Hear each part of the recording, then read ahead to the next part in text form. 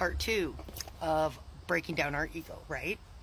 So the parent ego state is another one of our ego states.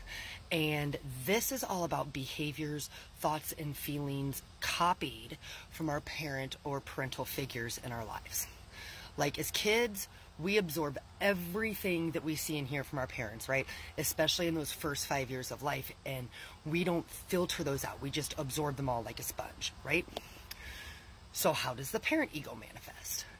Again, there's always a spectrum here, right? On one end, it can be very nurturing and affectionate. It's tolerant and helpful, and it's that warm, unselfish side, right? But on the opposite end, it can come across as bossy and demanding, fault-finding, prejudiced. It's very rigid, right? And it's almost forceful and very intolerant. When you're working on this, think back to the tone of voice that you were spoken to in your childhood. Was it harsh? Was it abrupt? Was it authoritarian? Or was it soothing and consoling? Think about body language.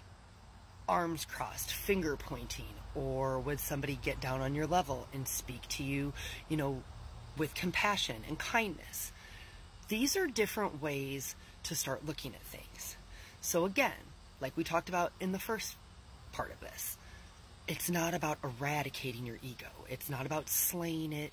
It's about finding the balance. But you can't find balance until you become aware and really go, deep within yourself to examine all of those parts of yourself.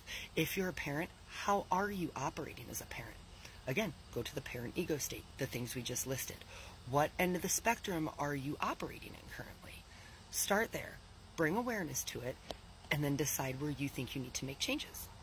Love you guys.